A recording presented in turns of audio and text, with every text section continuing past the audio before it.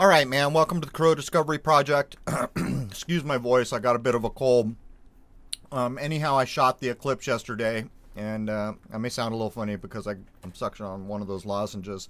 But let's open up here with a thing that I saw that was pretty amazing across the street. I'll never be a wildlife photographer. I forgot to turn on my telephoto stabilizer. But there was this mother hen turkey, if that's what you call them. And first I noticed a few babies, and the longer I watched, I counted more and more and more chicks. There were at least 10 chicks here. I've never seen that many chicks. I don't know if they share mothering responsibilities, but anyhow, let's get into the Eclipse here. Roughly 4 hours before the Eclipse was going to begin, jets started to spray trails across the ecliptic, and that's what you're looking at here. This is prior to.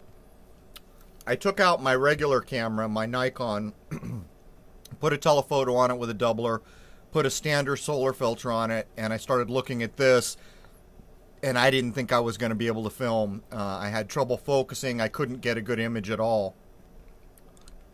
As time went on, I came in, I posted, I was doing some stuff online, and I started to think, wait a minute, this is later in the day. Maybe I can take the solar telescope with the full spectrum camera, which is the rig you're looking at here, and peer through the debris that's being sprayed over the ecliptic, and it worked. So with the one camera, I got the entirety of the eclipse. With the other camera, and I'll run both sets of footage, I only got some of it before chemtrails made it impossible for a standard camera to work. I got reports from all over the country that people are getting sprayed. I'll include some images later. A person down the coast below Washington, D.C., good friend of mine sent an image. We'll look at that later. But this is what happens. After the chemtrailing, the sky starts to smudge out like this. It becomes very difficult to focus cameras and telescopes under these conditions. You can see there's 3 lines straight over the ecliptic, but look in the center frame there. If I had to guess, I'm wondering if that's a drone I caught. This is out of a video clip, so it's a little blurry, but there's something there center frame.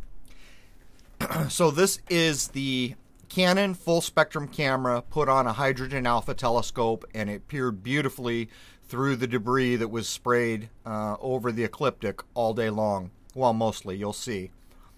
In a second here, I'll show you the footage from the Nikon, which has basically a 800 millimeter long throw telephoto with a doubler on it. That's this footage. And as you can see, the debris is blowing by. But for a long time, it held its own. What I'm going to do here is run the entirety of both cameras at 3,000% speed so we can see the whole thing. And as time goes on, I will get through more footage and maybe do something more with this footage. As you can see here, I'm letting everyone know that this was shot through the solar telescope, which has a diagonal, which is a prism, which means this image is flipped, and I'm not going to manipulate it or unflip it. I'm showing it as it was shot. Again, this is at 3,000% speed. I'm still taking stills out of the video and other stills that I shot to see if I can detect any transparency to the object. Problem here is there was so much debris in the air that ISO settings and other things were jacked up so far that the imagery is not nearly the quality it could have been. But I will say this, there's no possible way I could have shot the full eclipse without a full spectrum camera. I wasn't sure, if I just used the full spectrum camera, not going through the H-alpha scope, I knew it would work, but going through the H-alpha scope, I wasn't sure because it basically knocks down 99 point something% of the light and then only lets the hydrogen alpha waves through. But as you can see here, excuse me, you can see the debris blowing by, and it's a pretty sharp shot the whole time. So this is tracking on my scope. When we get to the footage to the other camera, I am not tracking, and you'll notice that when it's speeded up. There were a number of things about the eclipse yesterday, and while I probably won't cover them here, Jason and I are going to run the next show. We're recording Tuesday or Wednesday. It'll go live Thursday. It's going to be about eclipses. So many things to cover. The transparency of the disk, what's actually causing the occultation here. About the shadow. It's funny. I worked years as a stagehand, and a good part of that was working with lighting people, designers, directors, people refurbishing lights, and I learned a lot about lighting from these people. Now, back when I was in San Diego, I had started to think about this, but I got so busy it fell by the wayside. As they began to report for this eclipse and give, supposedly 70-mile wide shadow paths, I began to think about this again. Jason and I are going to cover this really in detail in the upcoming episode because it began to dawn on me.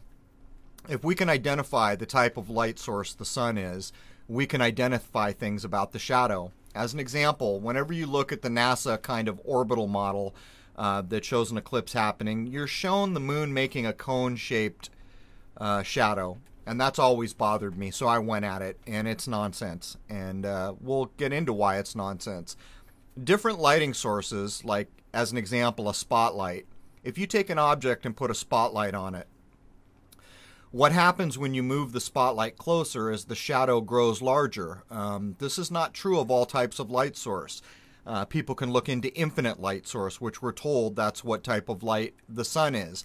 And again, I'll explain this better.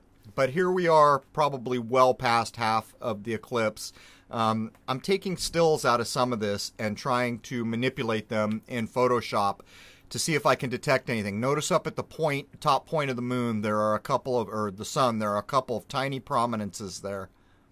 That's all we saw all day long, and this is a solar scope, so if there were any prominences to be filmed, I should have picked them up. And now you can see they're just about gone up at the top there. There were a couple tiny sunspots, but it's a funny thing too. When I first got the solar telescope, there was a ton of surface details, filaments, all kinds of stuff going on the surface of the sun. Later, as time went on, the sun began to just lose all detail, which is where we are now. We're told by NASA and other space agencies that there's an 11-year sun cycle and that there's this whole thing called the solar minimum. But, I'll be looking into this.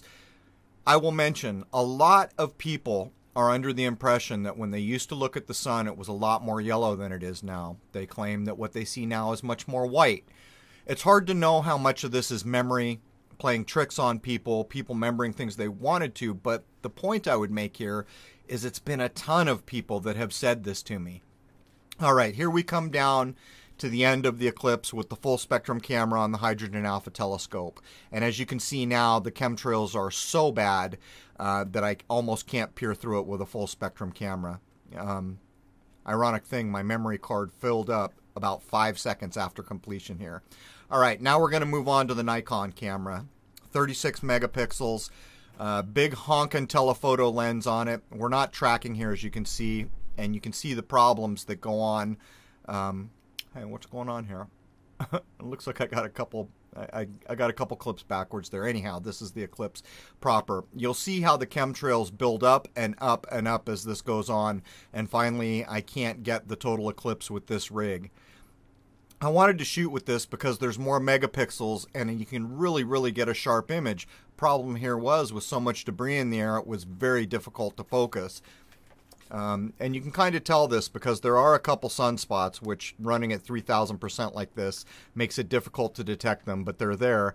But I thought these might be good still images, and I did click a number of stills to manipulate and see if I could see any transparency to the disk that is occulting the sun.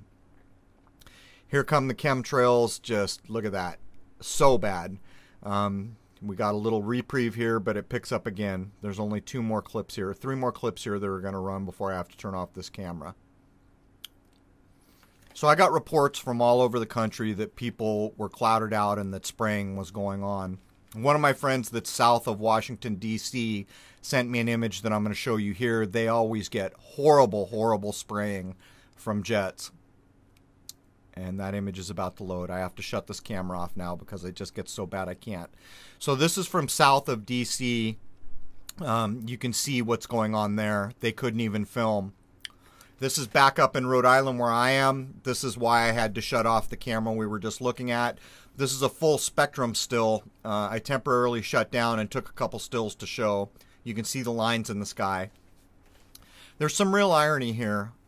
They started spraying across the ecliptic roughly 4 hours before the eclipse began.